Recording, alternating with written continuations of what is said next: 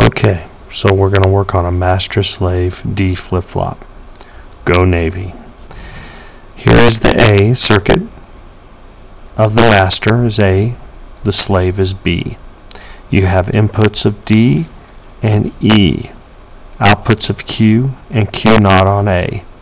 And you have inputs of D and E on B and Q naught on B, the slave.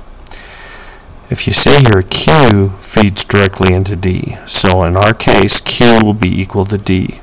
So Q equal D of B, of the slave. So we can use this line for both timetables. This is an inverter right here with that little circle. So what happens is E comes in, gets inverted, and so the invert of E goes into B. So if you look here, E's coming in. Well, let's start from the beginning. E is the enabler. This is a trailing edge flip-flop, which means that it responds to the down movement of the signal, not the leading edge, the up edge. The enabler is what drives it. E for enable. If you go in here, let's take the E is coming in and goes 0, then goes 1.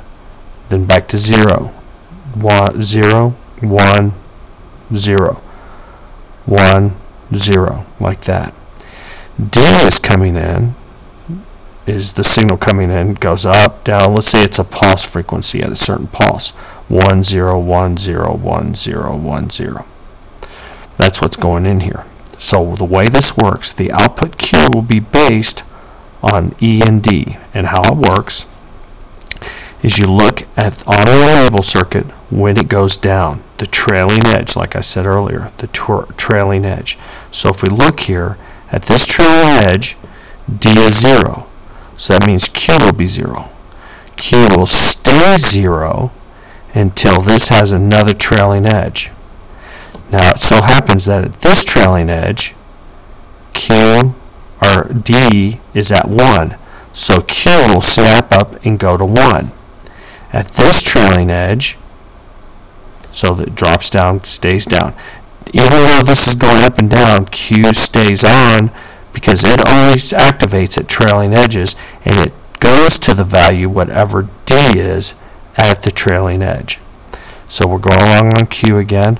We hit this trailing edge. At this trailing edge, D is equal to 0, so Q drops down. Now I didn't put any more trailing edges, but if I would have put another trailing edge, another blip right here where this is 0, it would have stayed 0 because it looks at the trailing edge and stays down. Q prime is just the opposite of Q.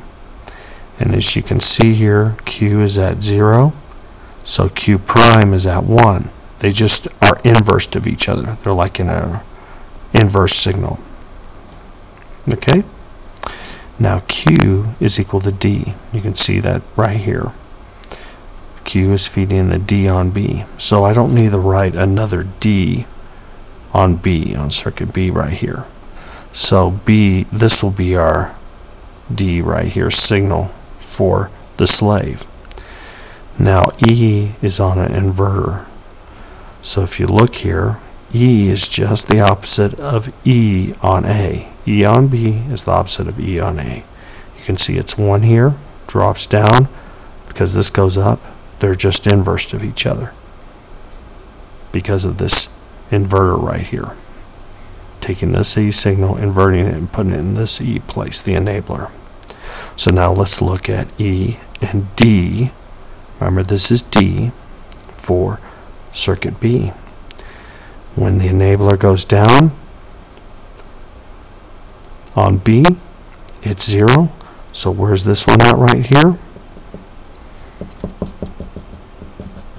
It's 0, so that stays 0. Then you have another trailing edge on E. That's 0, so it stays 0. Another trailing edge. You can see it's 1 now, so it pops up to 1. There's no more trailing edges, so it just stays on 1 at that point. Q prime on B is the opposite of Q on B, just like it was here. So you can see it's this is 0, so this is 1, and the inverse. So there's a D flip-flop, a master-slave D flop, trailing edge.